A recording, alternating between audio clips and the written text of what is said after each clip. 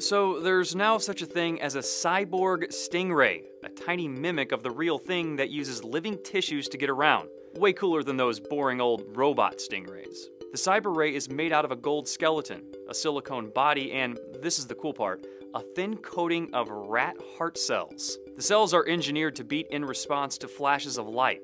That means you can make the ray swim by shining flashing lights at it. The scientists were even able to steer the stingray through an obstacle course. Its only weakness? The obstacle course has to be in a solution of glucose and salt. For Newsy, I'm Jay Struberg.